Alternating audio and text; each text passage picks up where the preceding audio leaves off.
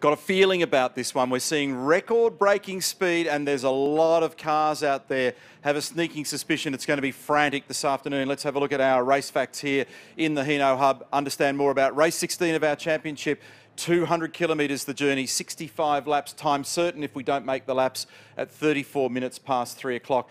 About 180 litres of Shell racing fuel are required, and the rules dictate you must drop 120 litres into a usable tank capacity of 110, so you've got to stop at least twice to achieve it. It's a little bit hard to calculate this number accurately at the moment because when you see record-breaking speed like we saw in qualifying earlier, these numbers get fuzzy, so we're having a hedge here, 2.6 to 2.7 litres per lap. Therefore, starting around about 56 litres, and the range off the line to begin with will give you about 38 laps, and a clean full tank will give you around about 40 laps. The critical lap where you can fuel up and get to the end is lap number 25 today. Considerations.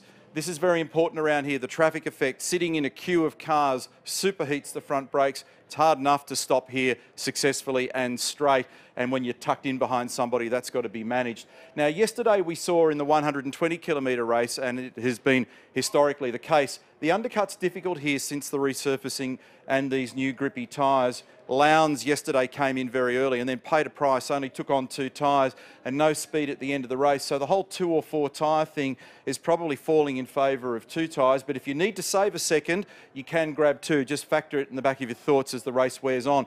The overcut works here, and Shane proved it again yesterday. That means run long, take 4 tyres late in the race, and then with grip on your side, zapping through. Understanding that in a lap of around about 68, 69 seconds, a huge chunk is taken transiting the pit lane plus standing still to do wheels, tyres and fuel today.